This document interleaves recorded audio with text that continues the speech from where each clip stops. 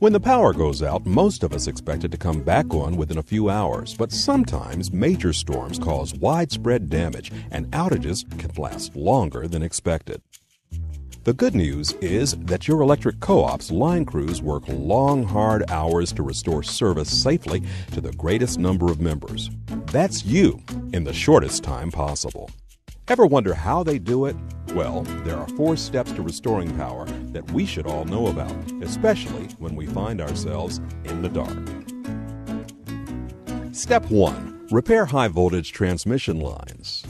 Transmission towers and lines supply power to thousands of members. They rarely fall, but when they do, they must be repaired first before other parts of the system can operate. Step 2. Inspect distribution substation.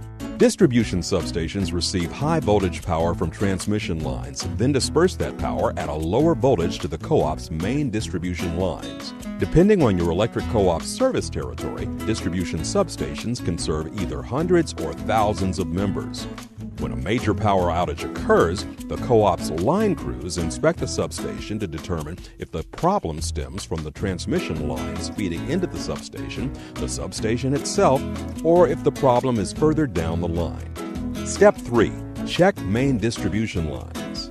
If the problem cannot be isolated at a distribution substation, the main distribution lines are checked first. These lines carry power to large groups of members in your electric co-op's service territory. Step 4. Examine tap lines. If local outages persist, supply lines called tap lines are examined. These lines deliver power to transformers that are either mounted on poles or placed on pads for underground service and can be found outside of homes, businesses, and schools. Occasionally, damage will occur on the service lines between the nearest transformer and your home. Has your neighbor ever had power while yours is out? That is why. When the problem is in the tap lines, co-op line crews will fix outages in an order that will restore service to the greatest number of members at a time. As you can see, restoring power after a major outage is a big job and involves much more than simply flipping a switch or removing a tree from a damaged line. When co-ops work to restore power, they often have the capability to work on multiple parts of the system simultaneously. This ensures reliable power with a faster response time. In the event of an outage, your local line crews will restore power safely to the greatest number of members in the shortest time possible, and we'll keep working until the lights are back on. As always, we appreciate your patience and your business.